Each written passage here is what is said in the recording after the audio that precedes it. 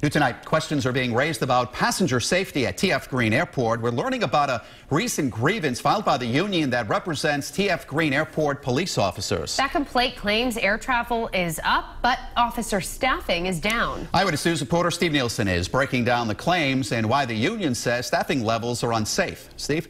Oh, Mike Shannon, there is a staffing battle brewing this summer. The union says the staffing is unsafely low, putting the public at risk. Today, in a letter obtained in the last few hours, the chief of airport police says not only are they not understaffed, if anything, he writes, they're overstaffed.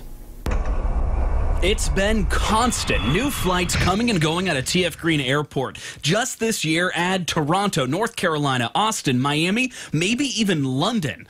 Year-over-year data reveals in January a 17% increase in flyers. February, a 25% increase, 12% in March, and 22% in April. I gotta tell you, things are getting tight around here.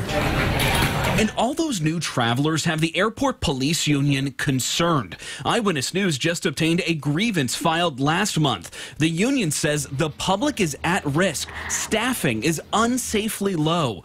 The union president says they need to hire more officers because some officers are on medical leave and other positions have been unfilled. So we took that to the airport corporation to find out if travelers are unsafe. And they gave us this letter the chief sent back to the union disputing it all. He writes the airport is actually overstaffed, saying their 27 officers puts them in the 80th percentile of airports.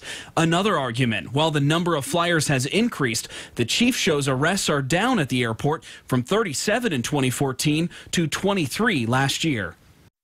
And in that letter, the chief says it cost the airport corporation $200,000 in salary and benefits for every officer they hire. And he says staffing more officers is not a good use of public funds. Neither side would answer our questions on camera.